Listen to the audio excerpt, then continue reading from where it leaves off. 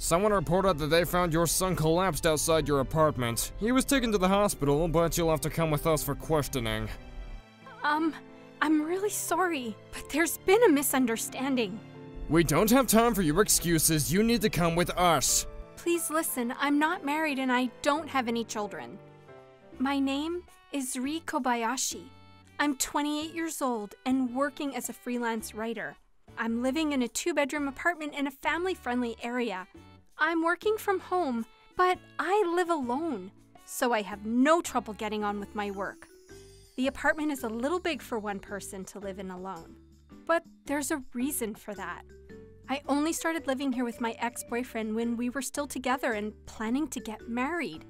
Unfortunately, we ended up breaking up just 6 months into our cohabitation. It seems that living together really does help you realize a lot of things about each other. And I found out that he would watch gaming videos loudly on YouTube in the middle of the night. It was difficult for me to sleep when he did that. And even though I tried to be patient, I just got more and more tired of his antics. In the end, I got sick of arguing with him, and I told him I wanted to break up. He moved out and I stayed in the same apartment. For a few weeks after we broke up, I was pretty depressed. But after some time had passed, I was able to think of it more positively. I was able to see that we were lucky we found out that we weren't meant for each other before we got married, and not after. Moreover, I was delighted to have some time to myself again. I was enjoying being single and free, and felt that I didn't need any guys around for a while. Ever since, I've been living in this apartment alone. It's more than enough space for a single woman, but I earn enough to cover the rent by myself, so I haven't had any problems financially. Besides, I felt it would be a waste to move out just 6 months after moving in, and decided to take my time finding a new place to live. That's why I'm probably the only single person living in this entire apartment block. Most of the other inhabitants are people that have children, or are couples living together because of the easy access to the local schools, station, and supermarket. Among those inhabitants, there's one person that I've been talking to a lot recently. Her name is Ayako Takahashi, and she lives on the floor above mine. She's in her mid-30s and a stay-at-home mom. Good morning, Rie. How are you? Good morning, Ayako. I'm great. It's really hot today, isn't it? It seems that the time I go out to take a walk and the time that Ayako comes back from taking her son to kindergarten overlaps. So we often bump into one another at the entrance of the apartment block. As a result, we've gotten to talking more and more often about the weather, about her son, and about nothing in particular. But we only talk for a few minutes at a time, and even though we've exchanged phone numbers, we haven't messaged each other at all. So I wouldn't say that we're very close. Our relationship is nothing more than that of two neighbors who are friendly. However, a while after we had exchanged phone numbers, I got a message from Ayako. Hello? Rie? How are you? I'm messaging because I've got a favor to ask. Do you have some time to talk right now? Yes, of course, I have some time. What is it? The truth is, I've been invited to go shopping with some friends this Sunday. It's the first time I'll be able to see them in years, and I was really hoping I could go. But the problem is that Naoki's kindergarten isn't open on the weekends. I need someone to watch him, and I was wondering if you could take care of him for the day. Oh, I'd love to help, but I've actually got work to do. But you're working from home, right? You were saying just the other day that working freelance means that your time is much more flexible. It's true, I said that. But that doesn't mean that I can drop my work. What about your husband? He went out for a business trip just a few days ago. It's just me and Naoki for the entire month, so I hope you can understand. My parents' house is too far, and we don't have money for a babysitter. Please, I really need this day off. I'll be sure to thank you, and I'll be home by the evening. All right, if you really insist, I can babysit Naoki. Like I mentioned earlier, Ayako has a son in kindergarten. His name is Naoki, and he's 4 years old. I've met him a few times before, so it's not like we were complete strangers. However, Naoki is a very energetic little boy, and that's an understatement. If I were to be honest, I would say that he's prone to temper tantrums. Naoki, please listen to me. We're going home. No, I don't wanna. Buy me the toy. Buy it. I often come across a scene like this in the hallways, where Naoki would make a fuss over something he wanted.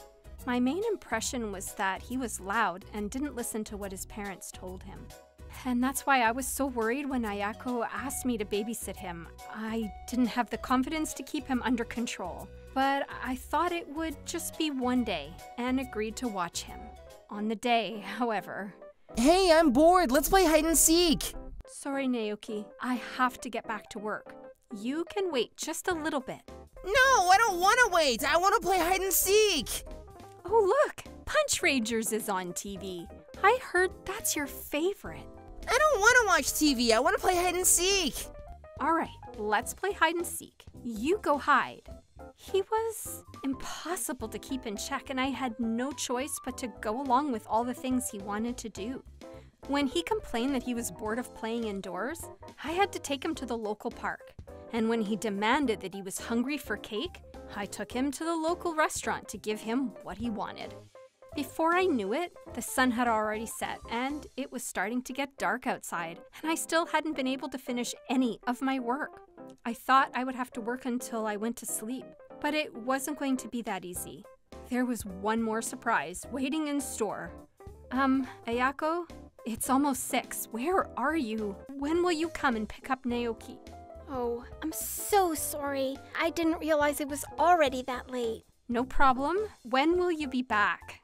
Oh, the thing is, we went shopping, but we wanted to talk a little more, so we decided that we wanted to have some drinks too. I'm going to be a little later than I thought. I'm sorry, but that's a little troublesome for me. I've still got work to do and I need to get back to it. Oh, don't worry about that. You're working from home, aren't you? Well, yes, but... Don't worry. I'll be back before midnight. It's just a few more hours. You're gonna be that late? What's the problem? Just think of it as practice for when you have your own children. It's a great learning experience. Anyway, we're almost at the bar, so I can't talk anymore. Thank you. Ayako had promised that she would be back by the evening, but now she was suddenly telling me that she wouldn't be home until midnight. It was obvious that she had some mistaken idea that freelance workers had plenty of time on their hands. I was furious that she hadn't held to her first promise and almost lost my temper. But there was nothing I could do. Throwing Naoki out into the hall was out of the question. So my struggle with this little monster was to continue. I had to feed him dinner, let him have a bath, and play with him more until he finally felt tired enough to sleep. And getting him to sleep was no easy feat.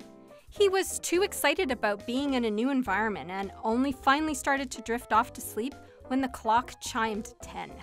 Time passed by, and when the clock finally turned 12, Ayako turned up. Thank you so much. I had such a great time thanks to you. Where's my little boy? Good for you. I'm glad I could help.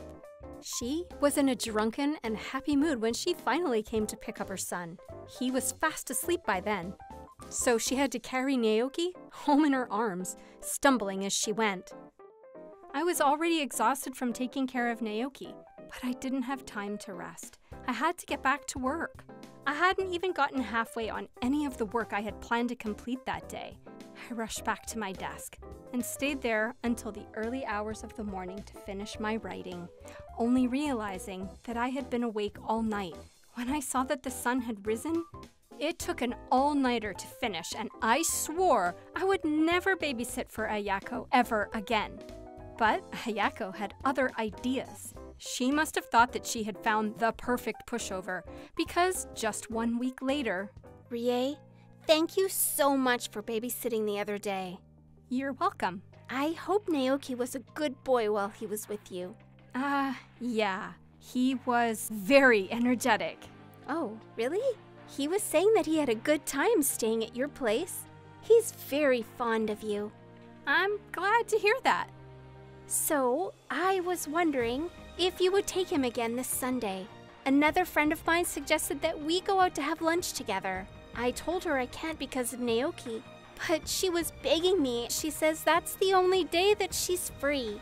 I'd love to help you out, but I'm afraid I can't. I'm actually busy that day. But you work from home, don't you? I'm sure you can manage. I may work from home, but that doesn't mean that I'm not busy. I've got work to do. Oh, if you say so. As you can see, she had the nerve to ask me to babysit for her again, without any care for my own plans. I thought I had managed to avoid the worst case scenario, but I was obviously too naive. On the morning of the day, she had asked me to babysit Naoki without any warning. I'm really sorry. I couldn't say no to my friend. I'm going to be late, so please take care of Naoki for me. I answered the door and regretted it immediately. I had unwittingly given Ayoko the chance to force her son on me. I had no time to tell her I was busy before she gave me her excuses and ran away, leaving Naoki on my doorstep. Like this, I was once again left alone with her little monster. Of course, I couldn't get on with my own work this time either, and spent the day tending to Naoki's whims.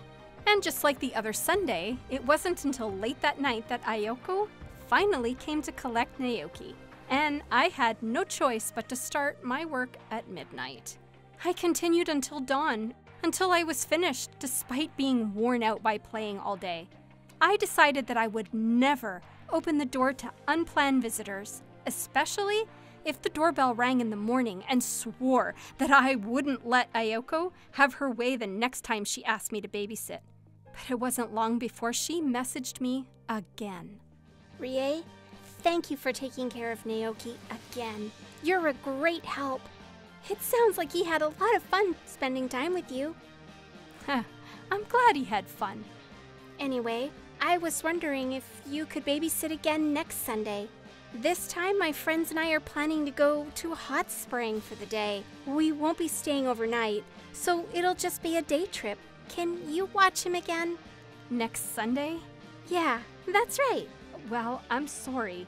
I've got a meeting at the office that day. I'll be leaving home early in the morning and won't be home. You've got a meeting. But you work from home, don't you?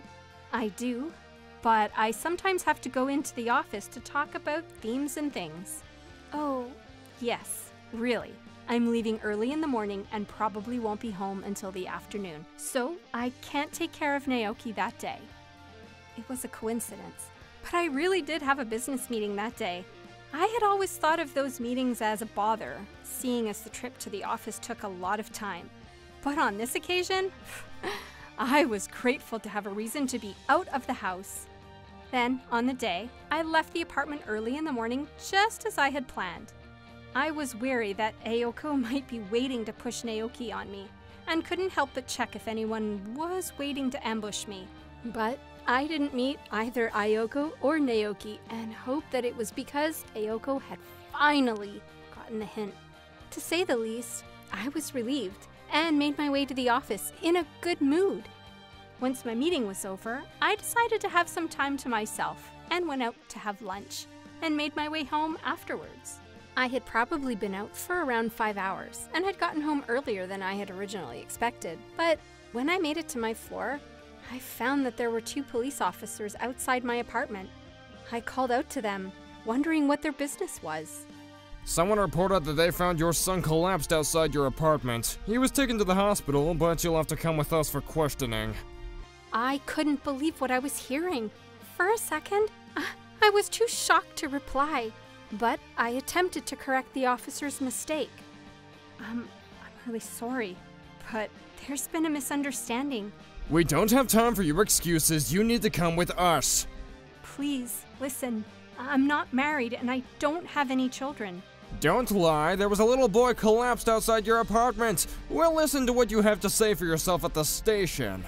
I'm telling you, I don't have any children. That's not my son. I ended up having an argument with a police officer in order to clear my own name.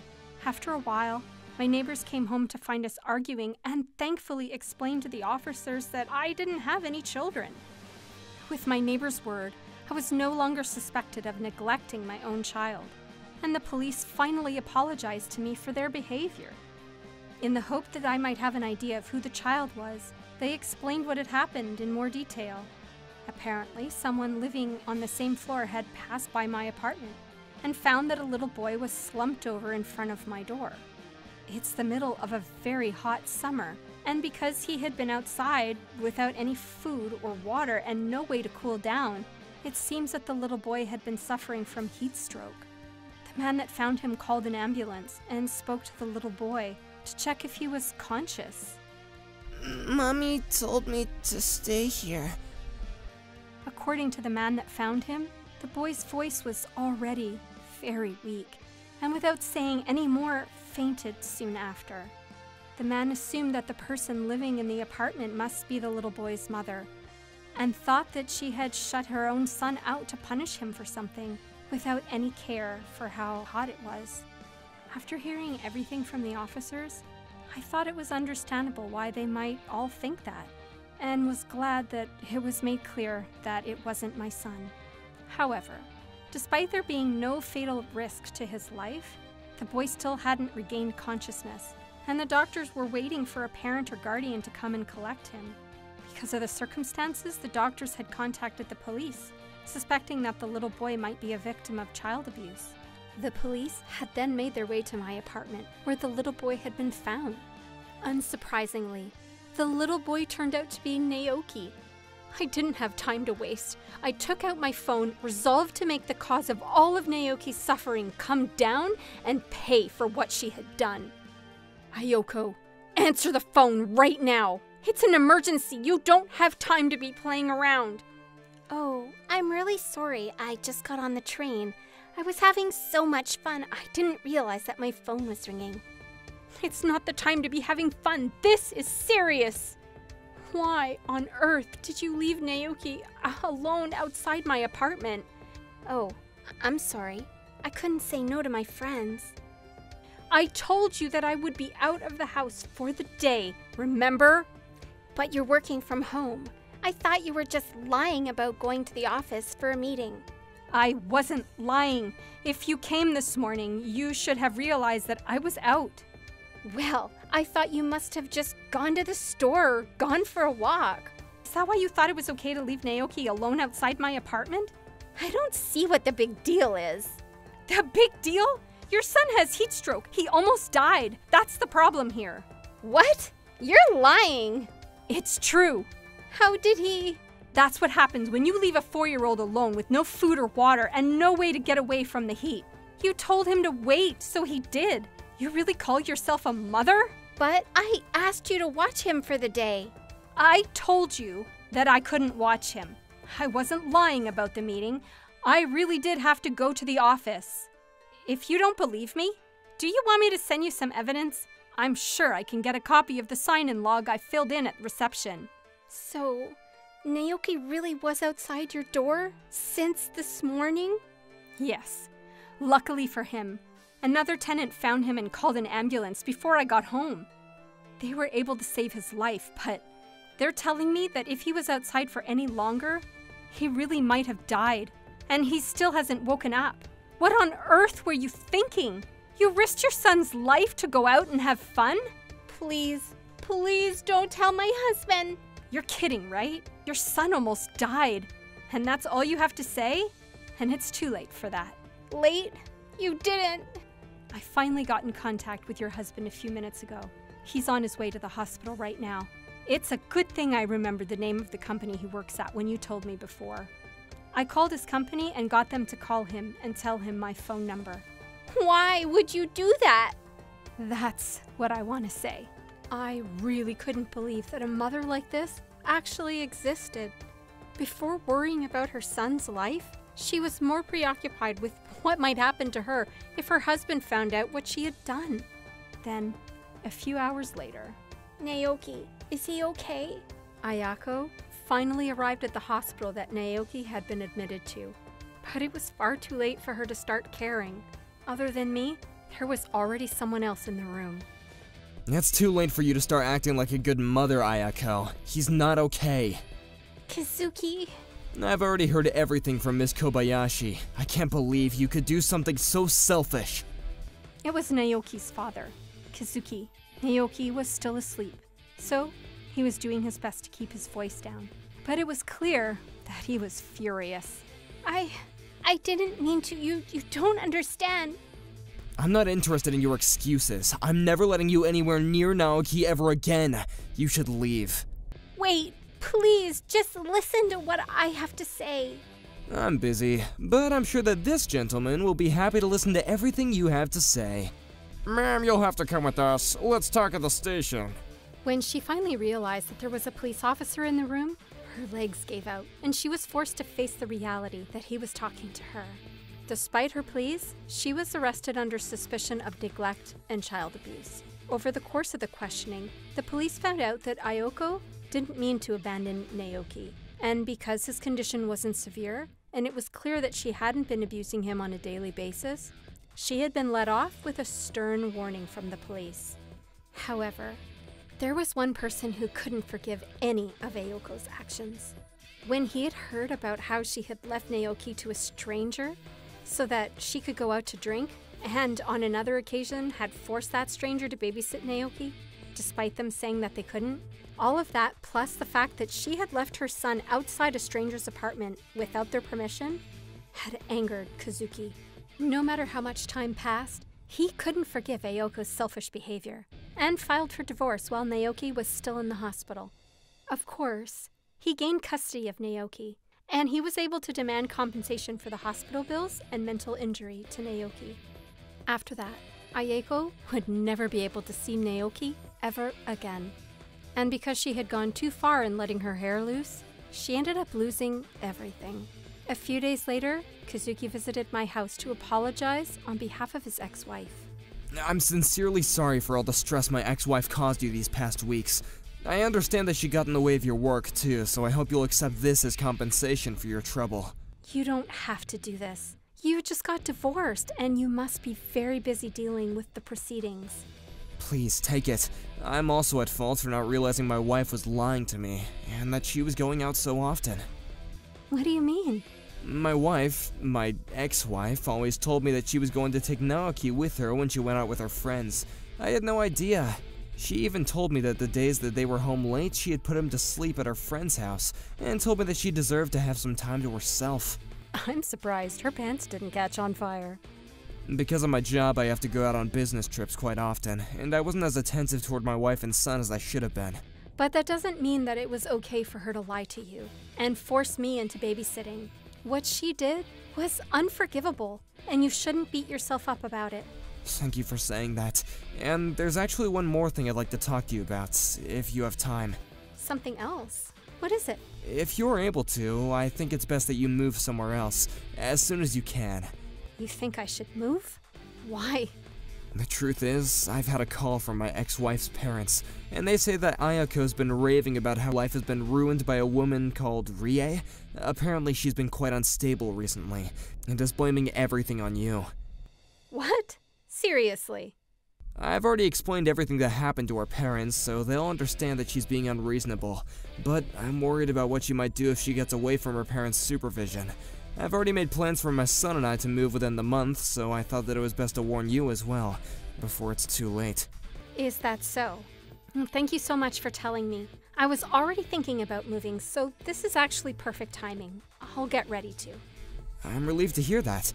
I don't know if we'll ever meet again, but I wish you a peaceful life without any troublesome neighbors.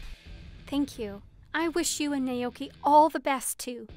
After Kazuki's warning, I started looking for a new apartment and began preparing to move as quickly as possible. I was lucky enough to find a pretty nice place straight away, and I was set to move in the week after. During that week, I had managed to pack up all of my things, and on the day of the move, I was ready to take all of my stuff down to the truck when... You bitch! I won't let you get away with this! Ayako! It's all your fault! This all happened because you pretended to be out even though you're just working freelance. Give me my life back! You ruined it all! Ayako appeared out of nowhere and started shouting nonsense as she pounced at me. but I managed to get out of the way just in time and avoided her attack. She ended up falling face first where I had previously been standing, cutting her own face in the process. She had caused quite a scene, but that didn't stop her. This is all your fault! I'm sorry, but it seems you've misunderstood something about my work. I'd like to correct that. So would you be good and listen to me for a minute? I'm a freelance writer, so I spend most of my time working from home.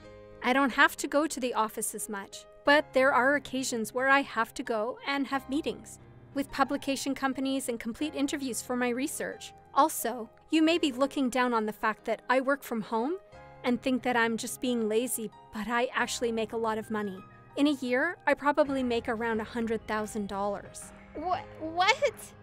People who work freelance don't get as many social benefits as someone working in a company might get, but I earn more than an average office worker does, so I guess it's pretty even.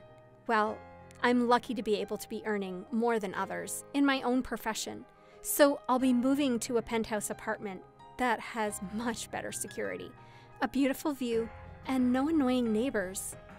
Damn you! I've lost everything and you get to enjoy your life? I'm going to kill you! Yeah, whatever. Keep on shouting that in prison, where you belong. Hello? Is this the police? There's a woman trying to hurt me. I really think she needs help. You've got to stop her. She says she's going to kill me. Ayako tried to run away, but it seems that she had twisted her ankle when she had fallen. And because she couldn't stand up, desperate to get away, she began crawling on all fours towards the elevator. Unfortunately for her, the police arrived in no time. She was cuffed and pushed into the back of a police car and taken away. This time, she avoided punishment because her attempt to hurt me had failed and ended in just an attempt at injury. But she was escorted home to her parents' house and was given a warning by the police officer right outside the door. That scene was witnessed by one of the neighbors, and rumors started flying around about why she had been driven home and lectured by the police. Unable to bear the embarrassment, her parents ended up kicking Ayako out of their home and moved away themselves. Their home was sold by their lawyer, and Ayako had become homeless, penniless, and unemployed in a matter of days. Not long after, I received a notification from Kazuki through his lawyer saying that Ayako had disappeared. He's such an honest person. From my experience with Ayako, I learned that people really can go astray if they're not careful. But thankfully, I think I'll be able to make good use of this story and use it in my own writing in the horror and the thriller genre. I hope that it'll allow me to get some closure, and most of all, I hope you'll enjoy it enough to comment.